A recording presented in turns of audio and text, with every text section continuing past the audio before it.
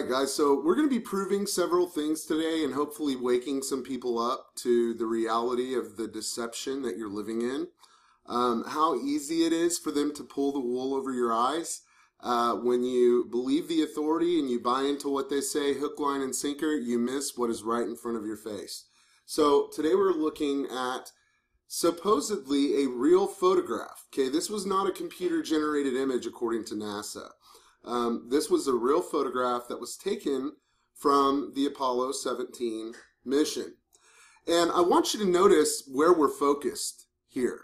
Okay, we're focused right off the Horn of Africa. You can see this little swirly thing down here in the corner.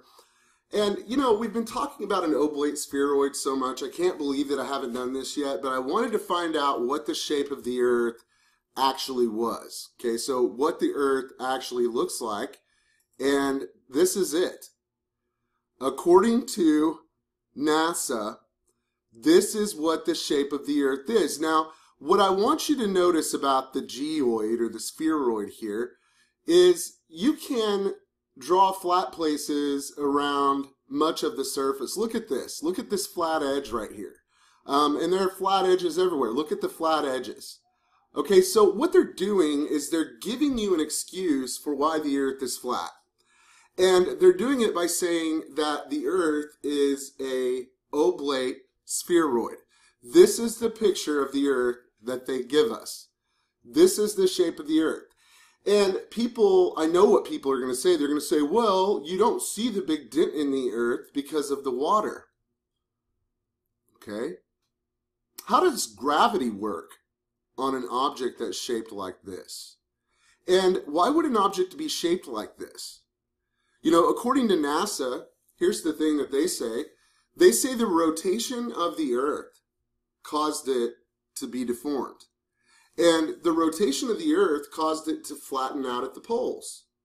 So now we have the poles flattened out. We have huge sections. Look at this, guys. It is a joke that people actually buy into this stuff. It is a complete joke.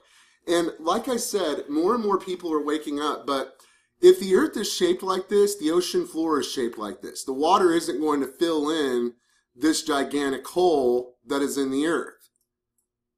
This is an unedited picture of the Earth. Now, is this a Mandela effect? Or did we never go to the moon? Did we just prove we never went to the moon based on NASA's own data?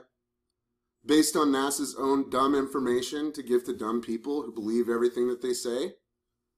Where flat Earth proponents are out here telling you, well, wait a minute, the Earth is flat.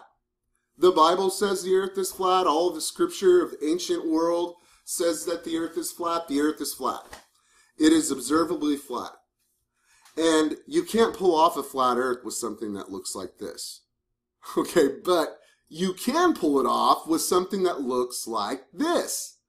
Because like I said, if you look at all of these long edges, how long is that straight edge right there?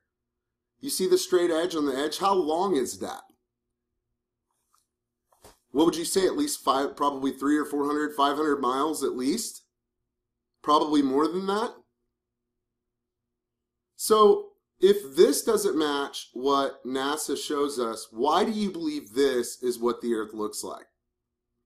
This is the only image we have of the entire planet Earth that has not been computer generated, according to NASA. And I believe this is a real photograph, but I believe it's a photograph of something. It's not the photograph of the Earth. It's a photograph of an object with Africa on one side on a perfect sphere. And every picture of the Earth from NASA is a perfect sphere. Here's another one with Africa. Where is the shape that we see here? Again, how does gravity work on this? How does this work? This is all ocean here. How is gravity holding water to the surface of this ball? Do you guys see how India goes flat here into this hole? Oh. Guys, wake up.